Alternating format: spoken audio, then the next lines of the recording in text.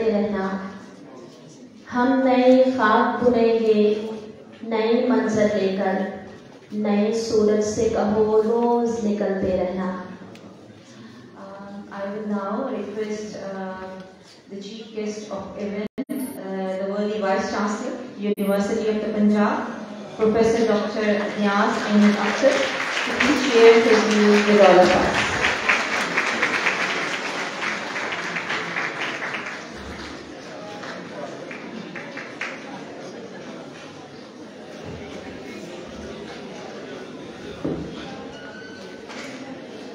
Thank you very much.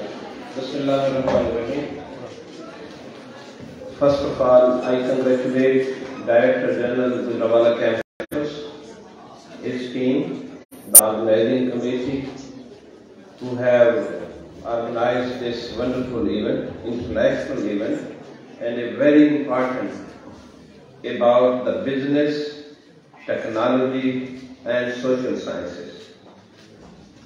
I warmly welcome the researchers coming from abroad, from Turkey. You have just listened to her, Professor Barno, then friends from Saudi Arabia, Malaysia, and Turkey. Yes. Yes, it takes a lot of time to organize such an international event. Again, to spare your time for such events, as the friends have traveled from Saudi Arabia or Turkey, spare the time giving classes to the other, because it is the time for the semester is on. But we are grateful that our friends and researchers have spared their time for this international event, and lot of congratulations to Gujranwala campus and the DG.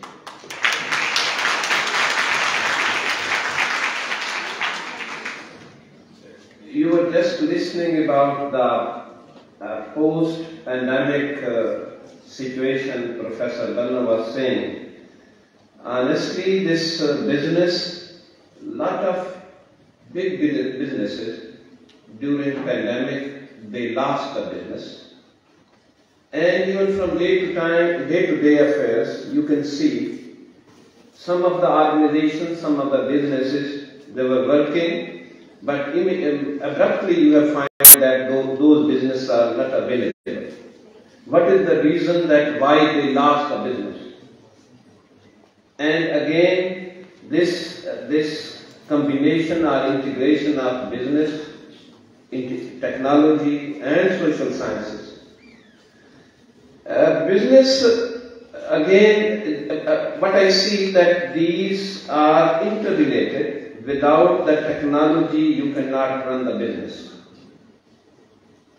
Again, this social sciences or the social system is important to run the organization or the business. Therefore, if it is the integration of all these, another point is the system, the management system. If the system is not there, again your business is going in loss. One important thing, because you are the business or the commerce students or the faculty members who are here to learn something, the employer or the owner of the business will never give the money from the pocket. If the business is coming, if the profit is coming from the business, yes, you are getting the salary, you are getting the bonuses and so on. So the salaries are coming from the profit of the organization. Therefore, wherever you are working, your mind, all the time this should be in your mind that your business, your organization should run in profit on the economical basis. So you can see many of the organizations in our country, even in the manufacturing side or in the business services side, they lost the business because they were not taking care of the customers. You can look into the huge setup of Pakistan Railway. Even the railway is going in loss. But 2-3 bus owners, they are going in profit. What is the reason? Again, some of the schools, they are located in just 2 to 3 canals or 4 canals or even in 1 acre of land. They are running the business, they are running the school, and they are in profit. Whereas the schools, public schools which are in acres of the land, they are going in loss, and the people, all of us are there nurturing the kids in the public schools. Because we have lost the trust on those public sector organizations. Because they were not taking care of the customers, the stakeholders. I can see in the late 80s that this Nokia business, Nokia company, they were going in profit, they were running this telecom sector very effectively and in a profitable manner. But today, the preference is given to iPhone. The Nokia doesn't exist. What is the reason? You can see what I have tried, that why the organizations or the business sector lose the business. Or the services sector, why they lose the business? They don't take care of the customers. Today, when Nokia even they went into the Six Sigma techniques, out of millions of the mobile sets, they were just having 3 to 4 mobile sets defective. But even then, today in this global market, the first preference is given into the iPhone or Samsung.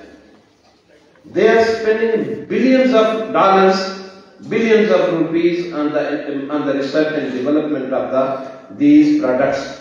Therefore, I think the important point is, if we integrate these 4 points, or at least 3 sectors. One is the technology, the management system, and the social system. If you bring Professor Barno, or I had serving 13, 14 years as a VC in Pakistan and I'm going to serve the Turkish university, I may not be a successful VC. The reason is I don't know the social system or the culture of that country. The social system is important. Similarly, the technology. You must update your technological system if you are running a business, without which you cannot have the economical or profitable organization.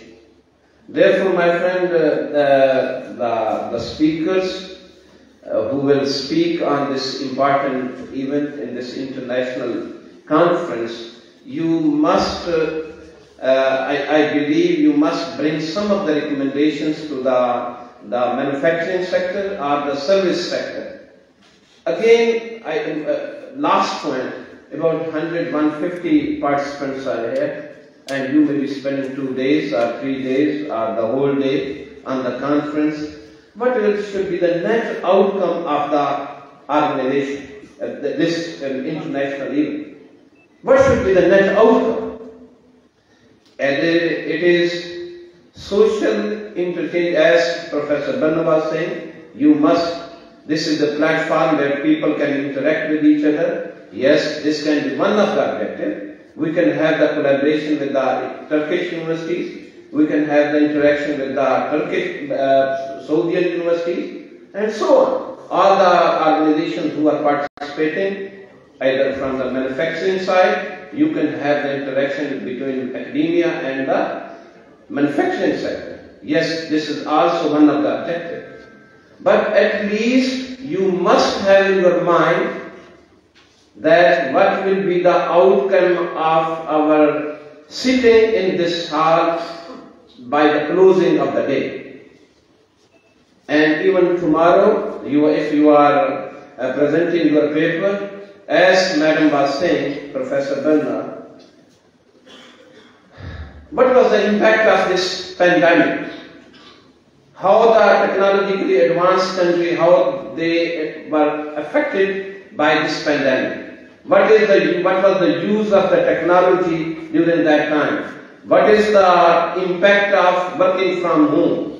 What is the loss or what is the impact when you are not interacting with each other? Therefore, I believe these are important platforms where you learn, but one thing as a student, people like you are the scholars who are presenting the paper today. I think one thing you must have in your mind, that if I am spending 1 hour, 2 hours in the class, in the communication side or in the business side, what my students or my scholars or my participants will learn from my lecture.